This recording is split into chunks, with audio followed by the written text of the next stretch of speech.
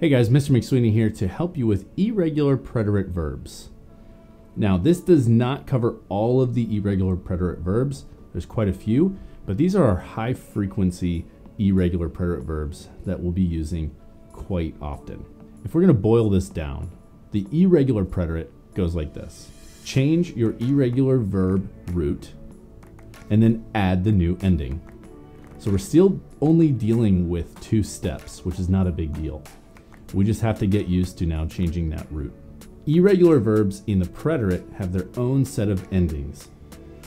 Now the good news is that even though it's a new set, it's actually built from our other endings, and they're all kind of just mixed up. So let's go through those really quick.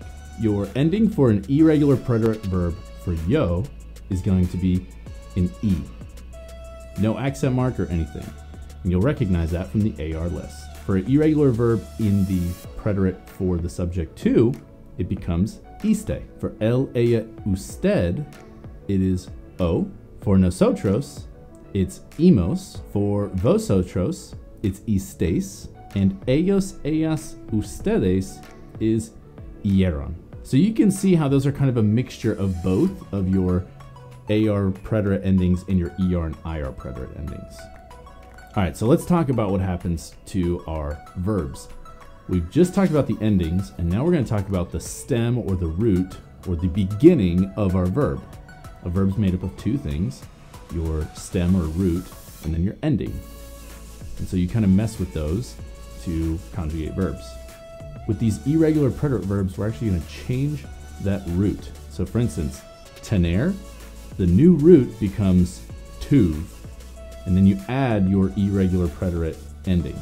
Okay? So for instance, if you want to say I had, then you say tuve. So you're going to take that root, which is tuv, and add your ending, and you'll get tuve. For estar, your new root becomes estuv, and then you would just add your ending from the chart above. For querer, it becomes quis. Hacer becomes is. Decir, I'm not going to say it because the J doesn't make really a sound without a vowel after it, but it's going to become dij.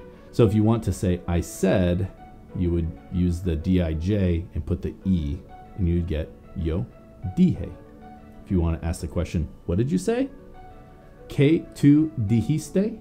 And so you're using that ending from to with this new root. It's not super complicated, it's just another step. Andar, which is kind of like to walk around, becomes anduv. Venir becomes vin, and then you just add your endings, vine, viniste, vino, vinimos, etc. Poder becomes pud. So you say yo pude, right? Yo no pude, I couldn't. Yo no pude hacer mi tarea. I could not do my homework. Poner, which is to put, becomes pus. Donde puse mi celular? Aquí es mi celular. Saber becomes soup. Try some examples.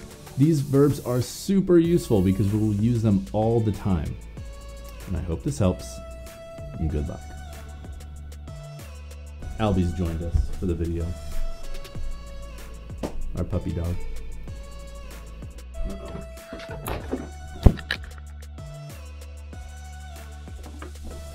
Recording.